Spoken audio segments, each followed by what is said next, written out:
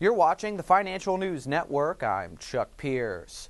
CACH reported preliminary fourth quarter operating EPS of 16 to 18 cents versus its prior guidance of 24 to 30 cents versus consensus estimates of 26 cents. Preliminary composition sales were up 12%, while the company saw low double-digit growth. The results were weighed upon by cold weather promotions in December.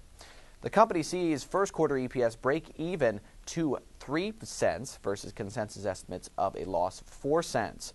The company also sees first quarter comparable sales in the mid to high single digits and says 2012 is beginning strong. For further updates, stay tuned. You're watching the Financial News Network. I'm Chuck Pierce.